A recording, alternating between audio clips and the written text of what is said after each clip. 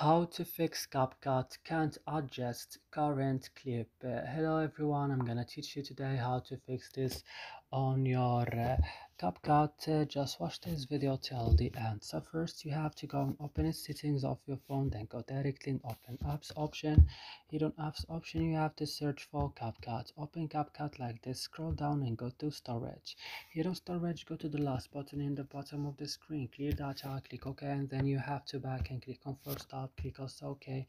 And what you should do right now, go to your Play Store, check that your your CapCut, sorry, it's updated, then go and restart your phone. And that's it. I hope this video is helpful for you.